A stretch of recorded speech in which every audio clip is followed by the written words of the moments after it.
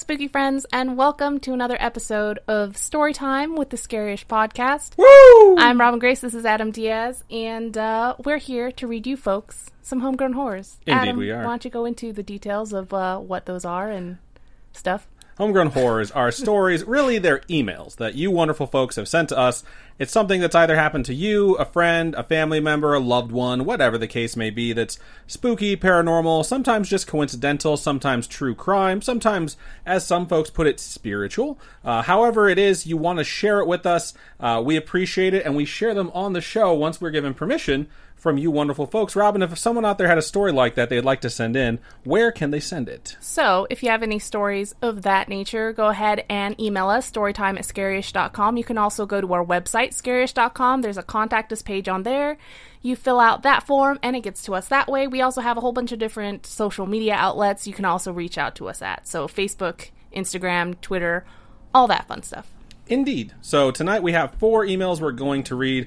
2 short, 2 medium to long ones. I've been told they're good by Spooky Mom, who is mending and good enough to do the editing yet again. So shout out to Sam one more time for filling in for Spooky Mom when she was under the weather and recovering. But we have Spooky Mom back, so shout out to her for, 1, always being there for us, and 2, hope that she's healing nicely. I mean, we are monitoring her pretty closely, so we know that she's doing pretty well. She's downstairs watching Below Deck Mediterranean right now, which is just like her television drug of choice, so to speak. The thing about that show is you sit down and it just pulls you in. You're just like, this is and so you're just dumb. Trapped in the drama, and you're and like, then why 3 did this episodes happen? later, you're like, I can't believe Ben fucked Hannah. That's crazy. What a whore. Meaning Ben, not Hannah, by the way. So it's just it's a weird show, but I enjoy it. It's a weird show. I think the first email is going to be read by Robin this evening, so I will turn it over to her. All right, so this first email here comes from Amber, and it goes like this. Hey, y'all.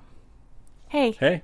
What's funny is I literally have a mug at work that just says, hey, y'all on it. Because why not? That is funny. Yes, I'm back again, but when you read my last email, I flipped out. So here are my next couple of stories for a while. But first question, what's worse, vanishing voices or a vanishing spider? Voices. It all depends. Where are the voices coming from? If it's an unknown source, then I go with vanishing voices. If I saw a big spider, though, and it just scurried somewhere and disappeared, I would freak out. A spider is real, you know? So it's like something you could hunt down if you needed to. Plus, like, spiders aren't really all that interested in attacking humans. If it's like a black widow spider, then I'd be a little bit scared. For the most part, they're just there to, like, find a corner to make a web in and eat bugs. What about a brown recluse? Yeah, I wouldn't be okay with that. I'd burn the house down. So, yeah, those are my answers for that one. Yeah, I don't know about vanishing voices, because, I mean, I could say something and then stop saying it. And that's a vanishing voice. I could be on an iceberg floating away being like, you're not my guy, buddy. And technically, that's a vanishing voice, too, so. All right.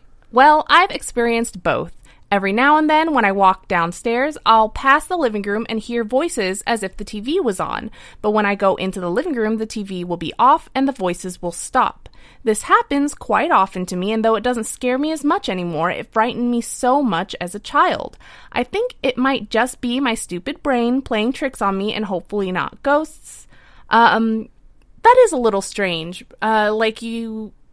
There's a lot of people, when they go to certain hotels that are supposedly haunted, it's like, we hear what sounds like a ball or something going, like a party going on in this room, and then when they open up the door to the ballroom or whatever, it's empty. When you said ball, I totally thought you were talking about, like, a kid bouncing a ball in the hallway or something. But I could totally see that being super creepy. Now on to vanishing spiders. One day, I saw a spider crawling around on my calendar and decided to grow up and kill it myself. After staring at it for about 10 minutes, that's a long time to just stare at a spider. That is a long time. I finally grabbed it and crushed it with a tissue. Something in the back of my mind told me something was off about this. I slowly unfolded the tissue and saw absolutely nothing. It was clean. I never saw the spider fall or move as I crushed it, so I have no clue what happened. I always do that. If like any bug, say it's a fly or a spider or I don't know, a silverfish or whatever, if I crush it with a tissue paper or whatever, I always open to check if I got it. Right. That is terrifying. If it was a spider, I would imagine it jumped, you know. I just imagine it's out there plotting my inevitable demise, so. Jumping spiders freak me out because they jump so fast. Spiders in general, I don't know. Anyway, this was the first, but not the only time that this has happened. Another day, I watched a spider crawl across my wall and onto the frame of a picture in my room. I called my dad in because... Look at this photograph. Because I was still... I called my dad in because I was, and still am, frightened of spiders. He grabs a tissue and I show him where it is. He looks at me and says, I think that's just dust. He goes on and crushes it with his tissue anyway, and sure enough, there was nothing in the tissue. Again, I saw that spider, or whatever it was, crawling around on the wall. Really hoping this is all a trick of my mind. This has only happened a couple times, but it's still super freaky. Anyway, those are my stories, and I'll hold off on writing for a while. Stay safe and healthy, spooky friends, and happy Pride. Bye. Well, thank you for sending it in. Yes, happy Pride indeed. You don't have to hold off on sending in your stories. You can always just send them in. We've had multiple people send in stuff, a whole bunch, and all on top of each other, and there's nothing wrong with that. So. Spiders are very weird, because some are very easy to kill, like daddy longlegs. It's just, they kind of just dry up and die. You know, have you ever seen that? Like daddy longlegs? Where they curl up? Yeah, and they just die. I mean, that's how they die. I don't know if like they're easy to kill because of that. But some spiders just are invincible, and you try and get them and smack them with whatever, and they just don't die. I don't know. That's just my theory of the fucking insects and arachnids. Who knows? I think the more terrified you are of it, the harder it is to kill it. I don't understand. I can see that. I completely understand that spiders are super important to the ecosystem and all those other things, but I'm definitely super scared of spiders. So yeah. My biggest fear is stuff crawling into my ear. Yeah, she always says that she's afraid of that. It's such a paranoid fear of mine, is stuff crawling into my ear. Like, I will wake up randomly in the middle of the night and just shove my finger in my ear, scratching at it because I think something crawled in there. And I've woken up with my ear bleeding before because I've scratched it so hard in the middle of the night. She woke up so viciously scratching her ear like about a week ago. It shocked me awake. Like, are you okay? Like, I thought something bit her. And she had a dream that something crawled into her ear. So I was like, oh, totally makes sense now. That's terrifying. Let's go back to sleep. So right on. Thank you so much for sending that in. All right. I'm going to move into my first email of the show. And this one's subject is Spooky Encounters. And it starts out like this. Hello, Adam and Robin. Hello. Hello. Before we get started, I wanted to take a second to say thank you, Spooky Mama, for taking the time out of her day to get these done and make sure they aren't completely fucked. Big apologies. The L on my keyboard is broken, so if there are typos, it's because of that. My bad. I found your podcast a few weeks ago on Spotify. Shout out Spotify. And I've been binge listening ever since. I'm not sure if you guys still read these, so I'll send it in just in case. I love your pod. It's amazing. Thank you guys so much. Thank you so much. It's cute because someone just bought something on Etsy last night, and they... in the note put like episode 135, some very specific episode, and was like, that's the funniest Adam has ever been. It was super nice to hear. It was that really nice. Gotten funnier as the show went on. But I wrote a little note in there, and I was like, I'm glad someone thinks we're funny. It was funny because when they said that, I was like, what fucking did I cover in episode 135? So we had to go look up what I covered, and it was the Green Man episode. And I was like, the Grassman or the Green Man? Grassman. I was like, oh, okay. I don't remember any of my jokes from the Grassman episode anymore, but I'm very happy to know that they went over well. I'll have to go back and re-listen to it. The email continues. You guys have created such a safe space and great ways to connect with many people all over the world. Y'all are killing it. I hope you never quit. I recently went through a breakup with my long-term live-in boyfriend, someone I genuinely thought I'd spend the rest of my life with. Sleeping alone has been hard, so I've had your pod playing while I sleep to fill the silence, Aww. And I love it. I'm glad we can be there for you. Yeah, me too. Sorry if this is long. Okay, sorry, long rant. Let's get into it. I currently live in Utah, or as Robin calls it, Ohio. I put that last part in there. Fuck, I hate you. I thought it was in the email, and I was like, I'm never going to live it down. I currently live in Utah, and there's a place near Zion National Park called Grafton. I've been to Zion. There's a ghost town area. This is a ghost town now, but it was the spot where old Western movies like Butch Cassidy and the Sundance Kid were filmed. Wow. It's an amazing spot to search around and see the history, but the feeling of it changes as soon as the sun goes down. Well, I decided to do a little Scooby-Dooing, as Adam likes to call it. I went with a group of friends and went around to the houses they have that you're allowed to explore. I've always been sensitive to spirits and things my whole life and can usually tell right off the bat if something is bad. To help the skepticism in us all understand parts of this, It's the middle of summer, about 90 plus degrees, and there's no wind at all. We go in this particular house, and immediately I tell them we need to leave, and they're telling me I'm overreacting and that I'm, quote, chicken shit. So at this point, I'm irritated and accepted the fact that these bitches are going to get what's coming to them. That is hilarious. We walk around the house, and I hit a pocket where I'm immediately freezing. I make a comment about it, and someone shined a flashlight on my face. My lips were blue. What? They drum this up to my anxiety towards the subject. As we walk around the house, I get this sick feeling in my stomach, and I should have just noped the fuck out of there without them, but I wouldn't be sharing this shit if I had. We walked around the main floor and decided to go to the basement. Sorry, Robin. We never actually got to the basement. We started the descent into the pit of hell because, let's face it, that's all that basements are. It's funny because I just literally did a story about the pit of hell, or the pit to hell. Yeah. Like literally today. Anyways, I'm in the back of the group. Oh my gosh, technically it is today because it was like 1 a.m. Yeah, it came out at 4 a.m. I'm in the back of the group, so I can dip as soon as anything spooky happens, and these bitches can deal.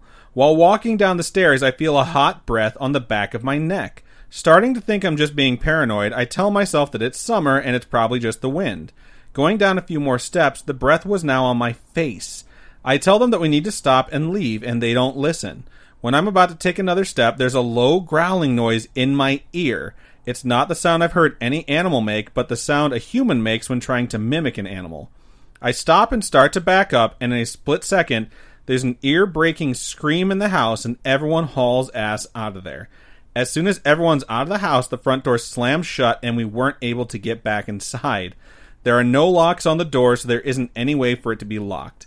Needless to say, that was the last time I ever went to that particular home. Feel free to let me know if you'd like to hear any of my other stories, as I have quite a few. Yes, we'd like to hear all of them.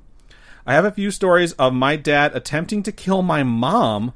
In parentheses, was it says, he possessed? Woof. And an ex-boyfriend of mine trying to kill me in the middle of the woods, as well as a few more paranormal ones. What's with the murderous, intention around that? Like, what? I love your podcast, and I'm grateful for the community you guys have sparked up. Please let me know if this will be on the pod so I can make sure to jump ahead and listen to it. I'm interested in hearing what you all have to say about it. Love you both, and hope things are going so well for you. I sent a couple of pics of my omen baby Gemini via Facebook with you as well. Hope you continue to creep it real. Best wishes, Katie. Creep It Real is so fucking cute. That is really good. It's so cute. I will say, I think there's a lot of people who are skeptical, and they let the skepticism, like, blind them to the fact that they're not being safe. You know what I mean? Like, there's clearly nothing here. There could be an actual person in there with a shotgun. You know what I mean? There could be two groups of Scooby-Dooers going into the same location that are equally on edge, and you could accidentally wind up hurting someone else, and people don't think about that shit because they're too busy being skeptical of the fact that they don't believe in anything supernatural or paranormal, yet they're in a haunted house, you know? So it's like that sort of idea. It's like that's why you bring someone with you who's not skeptical. Yeah. So they can let you know when they're being dumb, and then to just ignore that person. Someone's lucky they didn't get trapped in that house. That's all I'm saying. Because that's like a scene from a horror movie where it's like, it's the beginning, y'all are kids, you run out, you realize Billy's not there, you look around, you see the door slam as Billy's like reaching for it, you just hear screaming, and then Billy never comes back. And then cuts like 15 years later, and it's like, Billy never made it back, and all these kids got blamed for it, and blah, blah, blah, blah, blah. But like, you get what I'm saying. That was some scary shit that could have gone really, really wrong. Yeah. So I'm just saying, listen to your friends that are sensitives. What's scary is the true crime stuff, though. Yeah, I want to hear more about these attempted murders or these plotted murders or whatever is going on there. You definitely have piqued our interest. Yes. So please send a follow-up email so we can know what the fudge is going on there. But yeah, those are my thoughts. Robin, anything else to share? No, that's a good story. Thank you. Right on. Cool. So before we move into our next email, we're actually going to take a quick commercial break.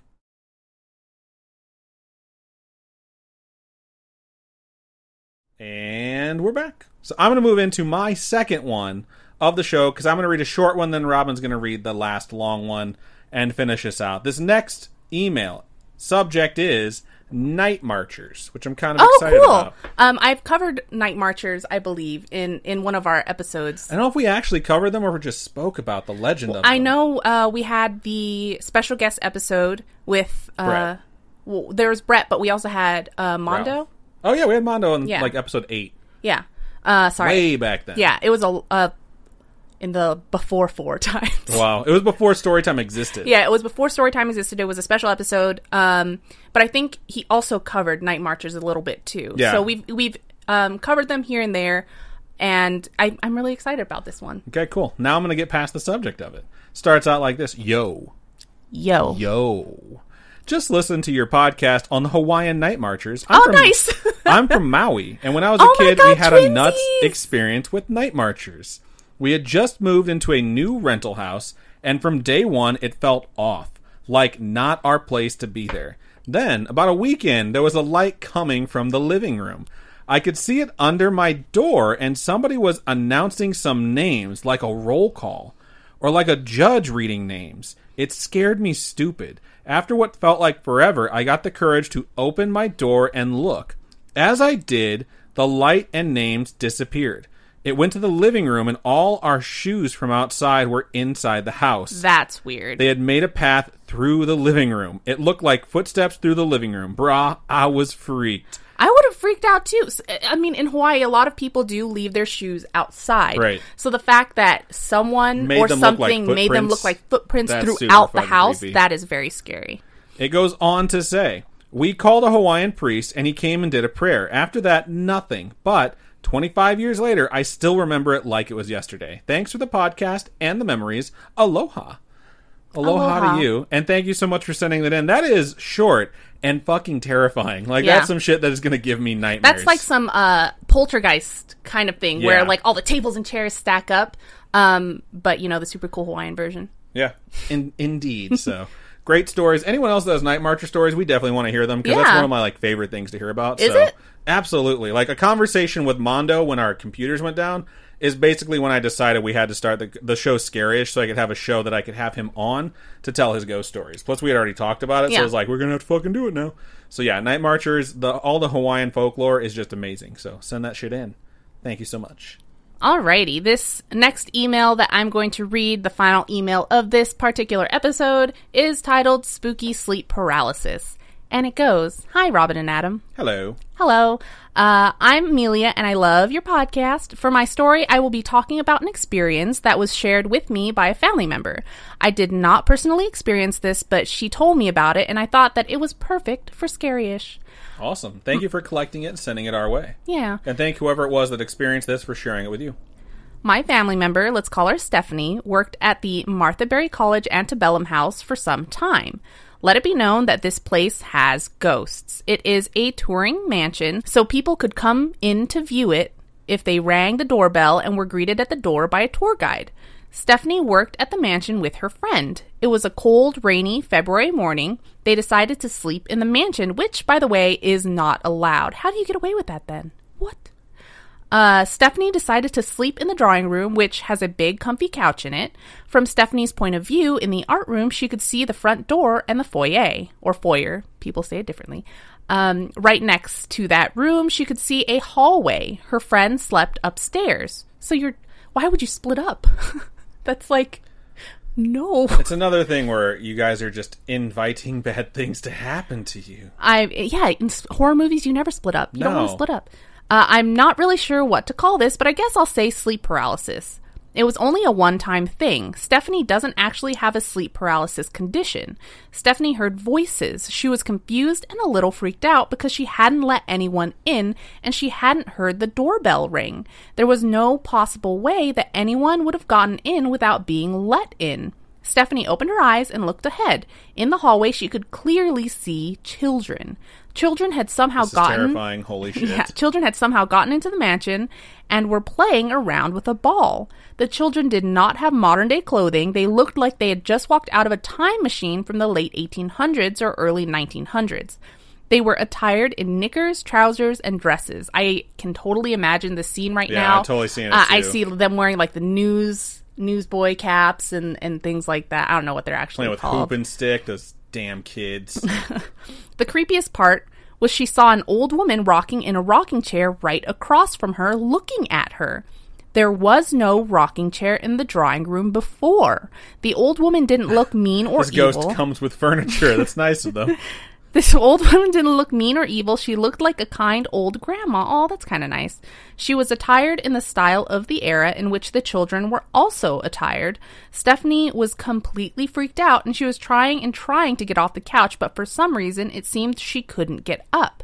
This lasted for minutes until her muscles finally set her free. That's super scary that you would see these kids and this woman that obviously don't belong there, this rocking chair that obviously doesn't belong there. But the fact that the children seem to be happy and playing, and then there's this woman there that doesn't seem kind. Yeah, she looks nice. Evil. It's almost like you're like peering through. It's good energy. It's like you're peering through, like, I don't know, a time slip while you're, stuck in sleep paralysis, or you're hallucinating because you're in sleep paralysis. Either way, it's terrifying. As soon as she could move again, the children, the woman, and the chair all disappeared. She started running into the foyer, and she met up with her friend there who had run from the upstairs at the exact same time. Before Stephanie said anything, her friend blurted, "I just had the craziest experience. I saw an old woman in a rocking chair looking at me, and I heard kids' voices. I couldn't move." So this old woman in the rocking chair... She's powerful. Has shown up in 2 different places in the same house. Right. So maybe she's like the old hag syndrome. I wouldn't call her old hag if she's nice, though. Just old lady, I think, is fine. Even old is kind of derogatory. Yeah. Seasoned. The seasoned woman. With nice salt and pepper. Seasoned woman doesn't have such positive connotations now that I come to think of it. Let's just move on. Okay. Stephanie hadn't said a word, which meant that they had both had the same experience at the same time. Over the years, Stephanie could not remember every detail of the experience, and she kept trying to make sense of it. After some time, she and the same friend met up and talked about it. Her friend helped her summon back all the memories of the events that occurred that night. Thank you for reading this story. I really hope it ends up on the podcast. Sorry if it was kind of short. To everyone listening, have a great day and a great life. Your podcast is so interesting and intriguing. Amelia. Thank you so much, Amelia, for sending that in and for getting stories from your friends. That's really cool. This is what we encourage you folks to do. Even if you haven't had something happen to you, if you have a friend that you know has a story, collect it, send it our way, and then force them to listen to us read it. What's funny is I totally feel like I experienced not necessarily sleep paralysis in its entirety, but something like it, like a nightmare that I couldn't necessarily wake up from right away, and it took a while for me to shake out of it. But it was like I was having this dream, and maybe it's because I watched a horror movie earlier that day, who knows, but we were going to bed, and I turned off the TV. As soon as I turned off the TV, this black smoke or something came out from behind the TV, like wispy black smoke came up from behind the TV, and this entity started forming and crawling up the bed and on top of me, and it was freaking me out, and I was trying to wake up so bad, and I could not wake up, and I was just freaking out. And before it like got close enough like to my face where you can start discerning features and stuff like that, I woke up, thank God, and I was just like stiff, like that happens to me sometimes too. I was just like laying straight on my back, and I never lay just straight on my back, barely ever. I'm usually splayed all over the place, right? She sleeps like an asshole. She has elbows and knees pointed in my direction so that it's like booby traps laid in the bed in case I try and get to my side. So it was very strange for me to have woken up that way, staring straight at the ceiling.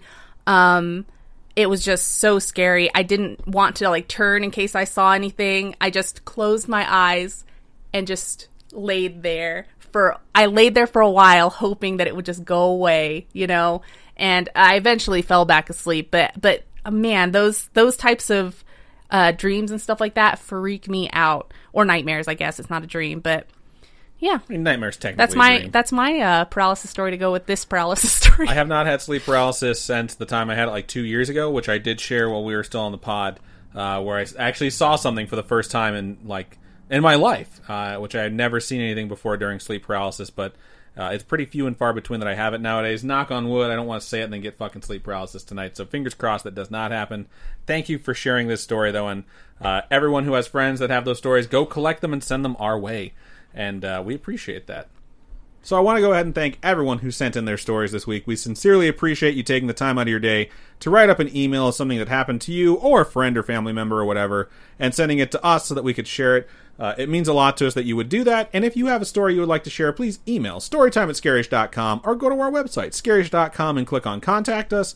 You can also find us on any of the social medias. I think there's some we're missing, but the big ones were there. Facebook is facebook.com/scarishpodcast. Twitter is @scarishpod, and Instagram is @scarishpodcast.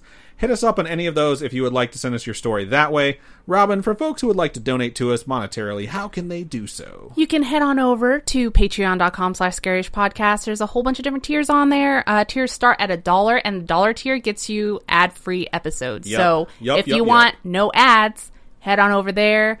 It's awesome. We also have a Badge of Honor tier and above, and those actually right now, I have some Mothman charms left. So if you guys want to get your hands on the Mothman charm, I also have Mothman magnets that are going to get sent out a little later as well. So lots of gifts going out for patrons right now. Yeah, basically the last of those Mothman keychains will go to the newest members who sign up at the Badge of Honor tier or above. So I know some people have sent us messages like, hey, if I sign up right now, do I still get it? Yeah. Yes, you still get it. If it's the Badge of Honor tier or above, you will get that until supplies run out. And we have some left, like Robin said. And then you can go to ko-fi.com/scarishpodcast, and those are one-time donations. All your donations go to helping us upgrade our studio setup, keep us going, keep us motivated to keep making content, and help us actually have more time in our day to make more content for you guys and design new merch and cool stuff like that. So thank you so much to everyone who's donated in the past and will donate in the future. Thank you. Indeed. Thank you to everyone who watches the episodes live and listens to the episodes not live. We love all of you equally. You mean so much to us. The support we get from this is just amazing, and we can never say it enough. I know we say this every episode, but thank you from the bottom of our hearts. So that's just about everything we have for Storytime number 129, I think it was. So Robin, go ahead and sign us out. Keep on creeping on, and we'll talk to you guys later. Bye. Bye.